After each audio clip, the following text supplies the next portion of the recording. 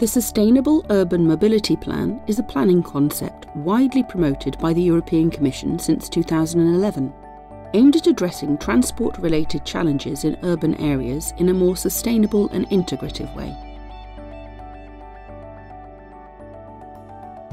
In contrast to traditional transport planning approaches, this plan, known by its acronym SUMP, places particular emphasis on the involvement of citizens and a wide range of stakeholders from the central government ministries, regional authorities, trade unions, and other transport stakeholders.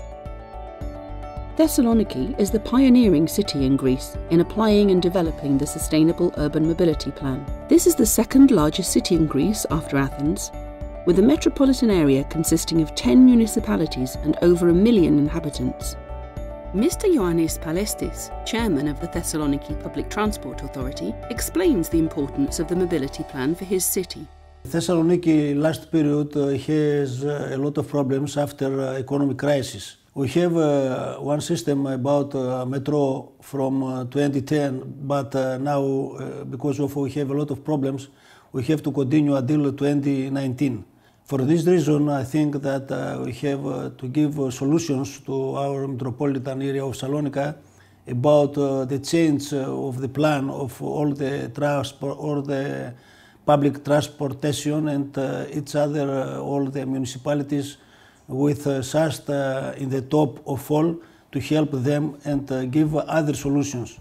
The plan covers all means of transport and mobility, and it aims to regulate the use of cars in the city centre, promote the use of environmentally friendly modes of transport, create new and enhance existing public transport infrastructure, reduce greenhouse gas emissions produced by public transport vehicles, and gradually change circulation patterns in the city.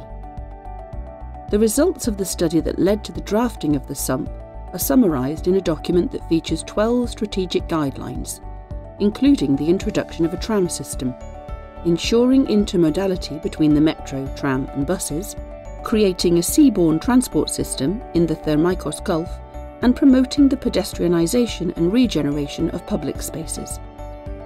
The Thessaloniki Sustainable Urban Mobility Plan is a successful experience because it brought the municipalities together to create a clear transport vision.